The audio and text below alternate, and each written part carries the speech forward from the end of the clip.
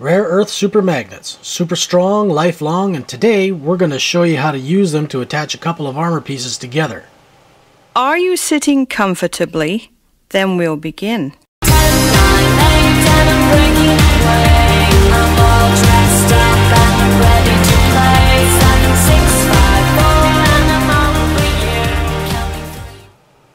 Another option, rather than using leather straps and buckles, Velcro, or even crushed rivets to fasten armor together, is to utilize rare earth magnets. Rare earth magnets are incredibly strong, more so than your conventional magnets, and they come in various thicknesses and diameters.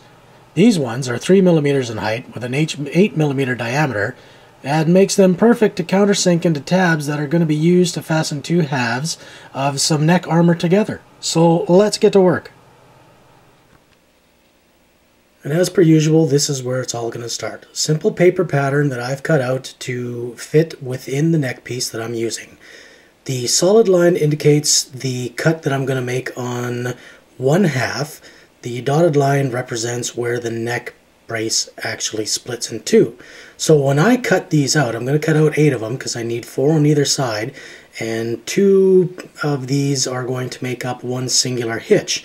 So when it's all said and done, I've got 8 cut out, and we're going to apply the magnets right away. Here's one of the tabs with the magnet glued in.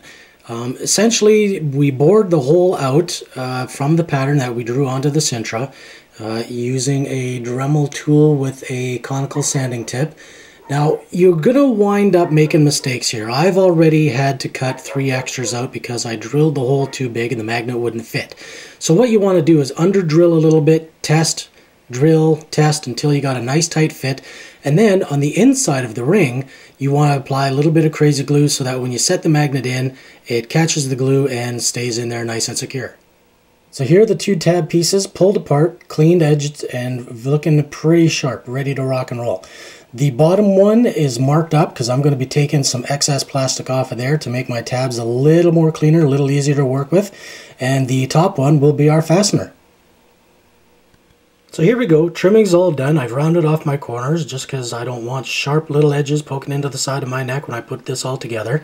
The bottom one here, as you can see, has the tab that's going to attach to the flat part of the neck brace itself. The top one is going to sit right underneath, and if I take this, and I can show you how much strength there actually is, snap it together just like that.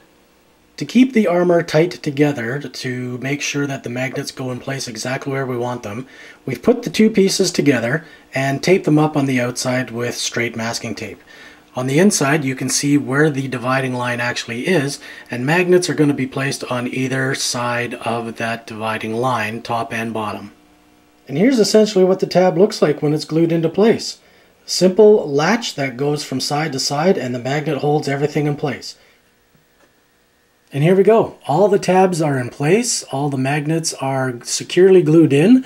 So when we put this together, everything just clicks into place. It is super strong. It doesn't shake. As you can see here, we're not losing any sort of structure here. It's far better than the Velcro for sure. So if you have armor that is in 2 separate halves and it's going to be a pain to try and get on by yourself, I highly advise using the rare earth magnets, simply due to the fact that the holding strength is definitely better than Velcro. It's cleaner, and you don't have as much fuss to try and get stuff on, or have somebody else try and get it on for you. So there you go. If you have any other questions, feel free to shoot us a message. I'm going to take this piece, pad it up, and put it aside so it's ready to go.